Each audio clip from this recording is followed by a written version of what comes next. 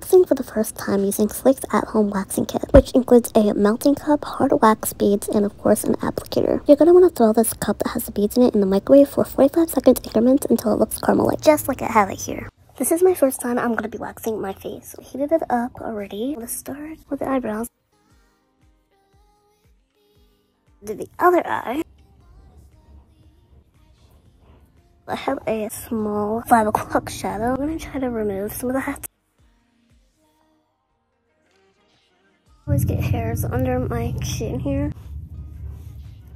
Now, the part I'm the most nervous for, taking it off.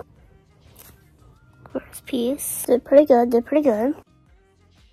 Second piece, oh, this one's gonna hurt, I can feel it.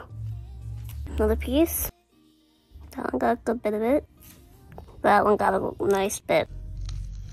Here's what my face is looking like after the first ever wax. I really liked it. Now I'm going to spend my time picking out the stuff that already dried. It didn't hurt too bad when I peeled. I just yanked it off and didn't think about it. Pretty good. I did miss some spots here. I think that was just because I was really nervous. Here's what my face looks like a couple days after using this hard wax beads to wax my face. I did a little touch-ups and I'm waiting to get the wax warmer where I don't have to go to use the microwave because I can't reach the microwave. Waiting for that to come in. Once I get that, I'll be smooth sailing.